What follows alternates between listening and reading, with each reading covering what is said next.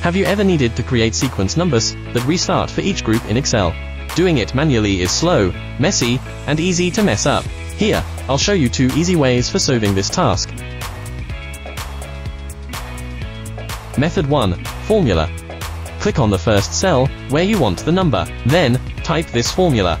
The $sign locks the starting point, while the range expands downward. This lets Excel count how many times that group has appeared so far. Press Enter key to get the first result. Double-click the fill handle to apply it to other cells. Now, you can see, the numbers for each group automatically increase from 1, 2, 3, and so on.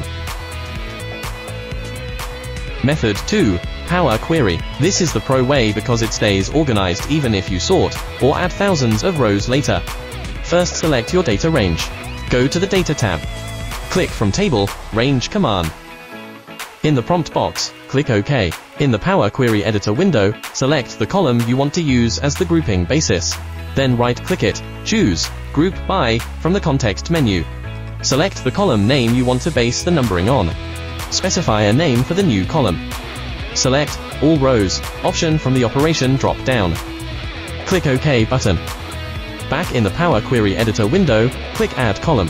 Custom Column. Then, enter this formula into the Custom Column Formula box. Count is the name of the grouped table from the previous step. Then, click OK. Now, remove all the other columns, and keep only the new one you just created. Right-click the name of the last column you created, select Remove Other Columns. Then, expand this column, click the Expand icon next to the column title. Select the Expand option, ensure all column names are checked, and uncheck Use Original Column Name as Prefix. Finally, click OK. You now have a standard table, where each group has its own sequence column, starting from 1.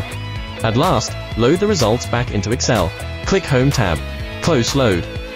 The numbered results will be returned to Excel as a new table. Each group gets its own independent serial number column, starting from 1 and increasing sequentially. Whenever the source data is added or updated, simply click Refresh and all serial numbers will be regenerated automatically. For small datasets, use COUNTIF for quick numbering, while for large and frequently updated datasets, let Power Query handle everything in one click. Choose the method that best suits your needs. Like and follow to learn more practical Excel tips.